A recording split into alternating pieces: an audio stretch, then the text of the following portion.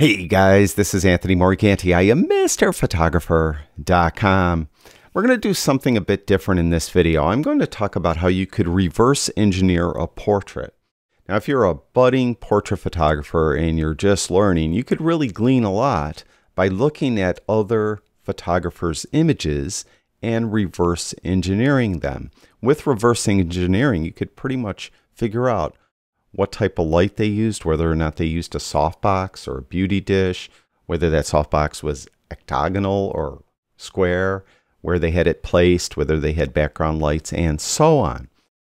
Now, if this is something you want me to explore further in more videos, let me know in the comments below. And if there's a specific image you want me to reverse engineer, let me know also in the comments below. We're going to start out with a very famous image by a very famous photographer of a very famous model. This, of course, is Twiggy. She was often referred to as the first supermodel. This was taken in the 1960s by Richard Avedon. Richard Avedon is super famous, and the interesting thing I think about him is most often he used very simple setups, very simple lighting, very simple backgrounds. Most often the background was nothing more than seamless paper that was usually white or gray, and you could see that in this image. That's what we have.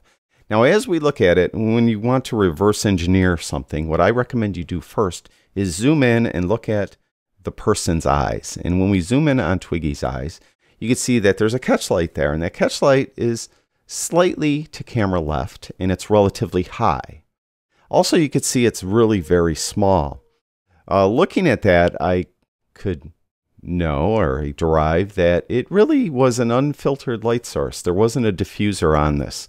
He probably just used a strobe with a 7.5, 8.5 inch, maybe even up to a 10.5 inch reflector, and he just blasted that light right on her face. And kind of what backs that up, if I zoom back out, is if you look at the shadows and the bright parts of her face, you can see her forehead is the brightest part of her face. So that light is camera left. It's relatively high. It's mainly hitting her forehead, but it is going down all the way to her chin as well.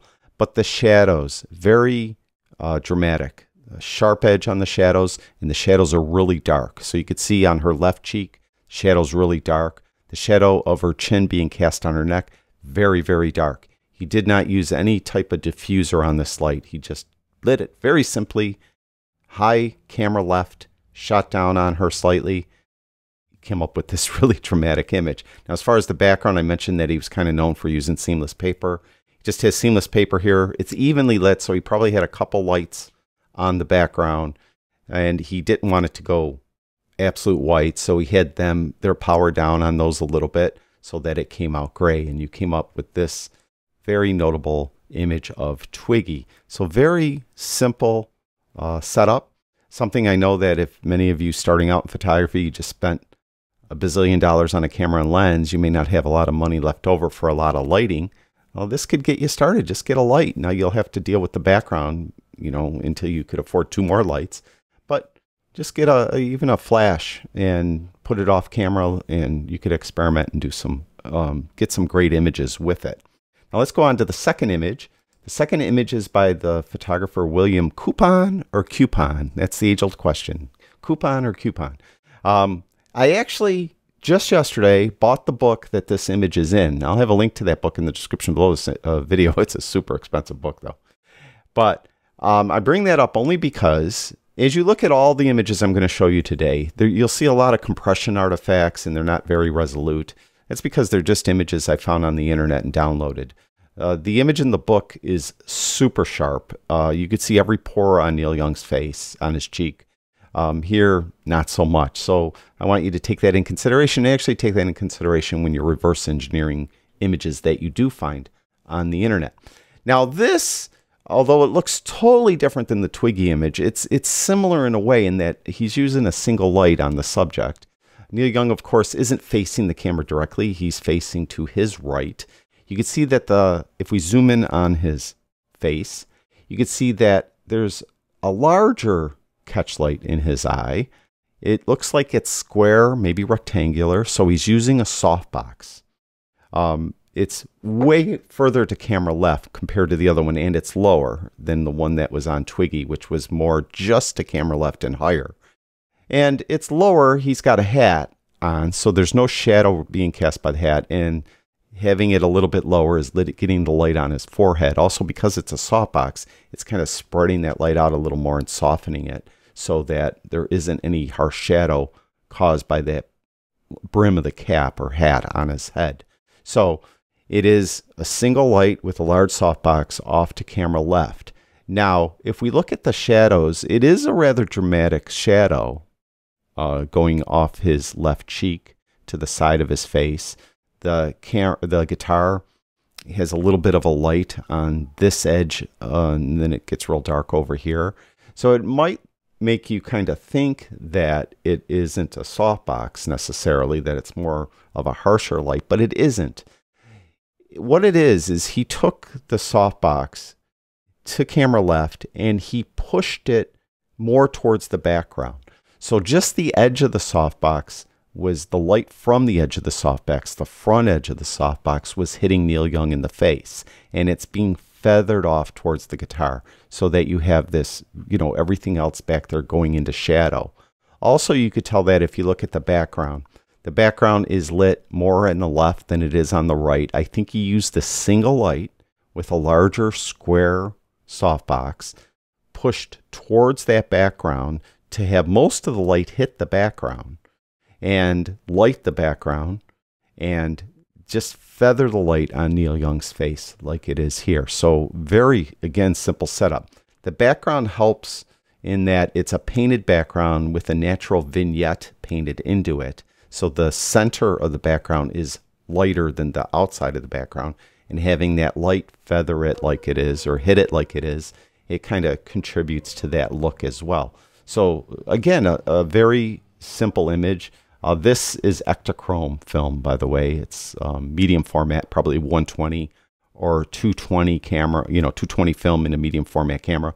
I don't know what types of cameras William Coupon uses, but medium format's probably a Hasselblad. So, super great, a really great image in my mind. So this next one is, of course, of the champ Muhammad Ali, and this is taken by Annie Leibovitz. Now, Annie Leibovitz is kind of known for like a lot of both ends of the spectrum. Let's put it that way. Like she could have very simple lighting setups and very simple sets like Richard Avedon, or she could get really very complex with multiple lights and reflectors and things like that to light her images. This image is a little bit more in the middle.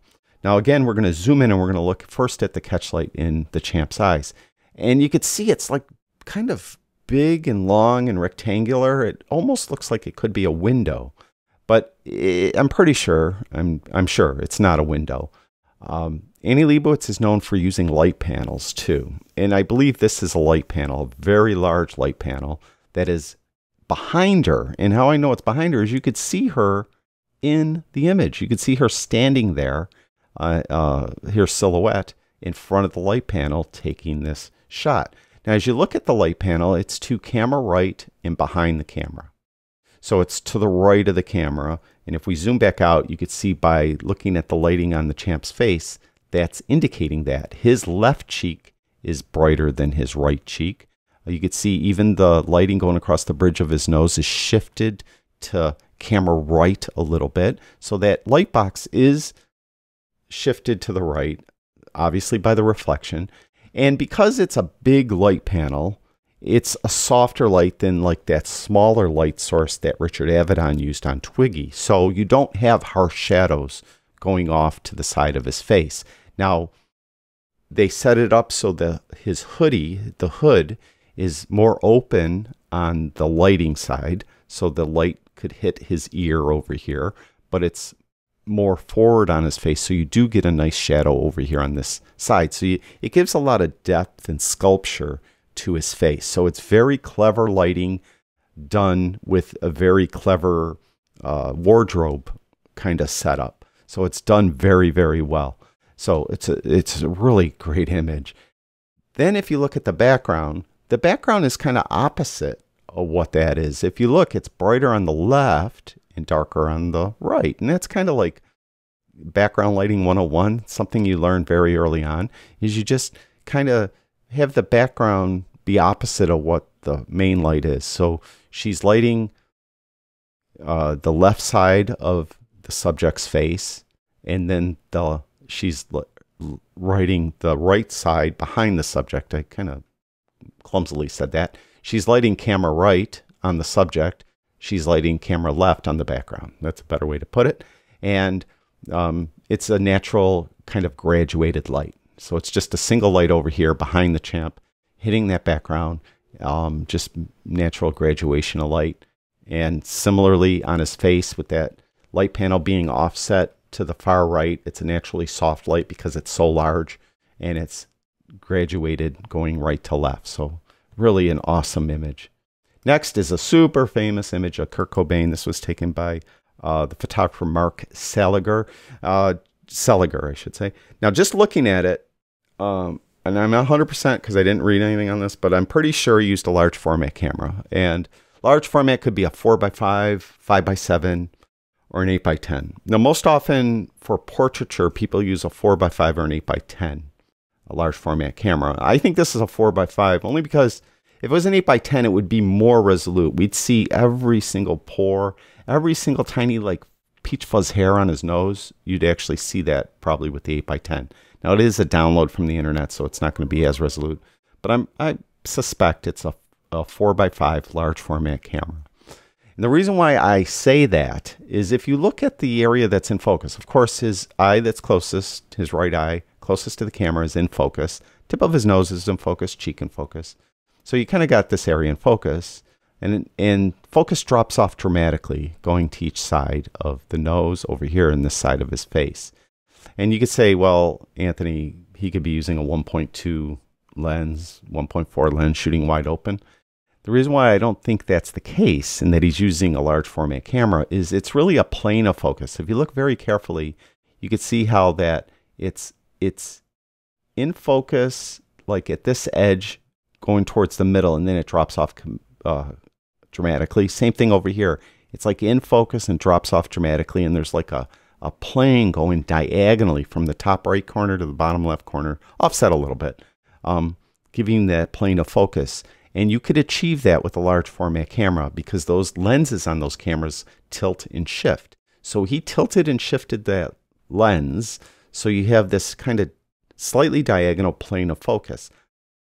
Portrait photographers will often do that. If you look up the work of the photographer Gregory Heisler, he almost always did it on his portraits, and I think he has more Time magazine covers than any other photographer there is. I should have put a Gregory Heisler image in here, but that is why I think this is a medium format camera, because he has this diagonal plane of focus.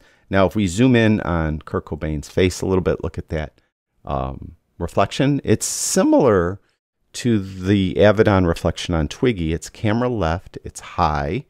It's larger though, and it's probably a diffused softbox or a beauty dish, one or the other. I suspect it's probably either a very small, a relatively small softbox, or a beauty dish, like 22-inch beauty dish. And what makes me say that, and why I don't think it's like Richard Avedon's just using, you know, an 8.5-inch reflector with no diffusion at all, is that the shadow on the side of Kurt Cobain's face that is away from the light, the shadows are not as dark as those Twiggy shadows. They're more diffused. So you have the softer shadows over here. So I'm pretty sure that's probably a beauty dish, or maybe a small 30-inch softbox at most, round, to camera left, relatively high, shooting down, hitting mainly his nose and his forehead and lighting his eye, casting soft shadows on the other side. The background, again, is kind of opposite. You have a light over here on the far right of the background, and it looks like it's down lower, shooting up. And it could be just shooting diagonally right or evenly right to left. But either way, the right side of the background is lit brighter than the left side of the background. You can see how dark the background is over here, how light it is over here. So again, kind of opposite lighting again, where you have the main light on the subject being on one side and then the main light on the background being on the other side. So it's just a really great image. Of course, Kurt Cobain's making the image with just his blank stare at the camera, almost with contempt. So that, of course, always adds to the portrait. I mean, if you didn't have a great subject, you won't often get a great portrait, no matter how well you do the lighting or how well you configure your camera to capture it. So that's it for this video. If this, again, is something you'd like me to see or to do more in the future, just let me know in the comments below. If there's a specific image you would like me to reverse engineer, let me know in the comments below as well. Thank you, everyone who watches my videos. I really do appreciate it. I'll talk to you guys soon.